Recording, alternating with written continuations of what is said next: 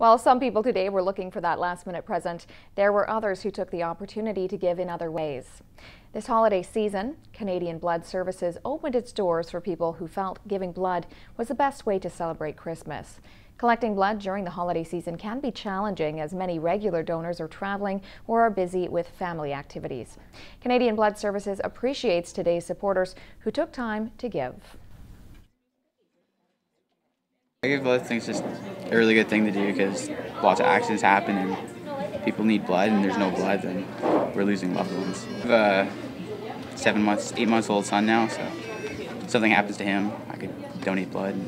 There'd be blood for him, so I hope other people do the same for everybody else. Because I like to help people, and my father was a kidney transplant recipient, and my sister donated her kidney, and I'm donating blood.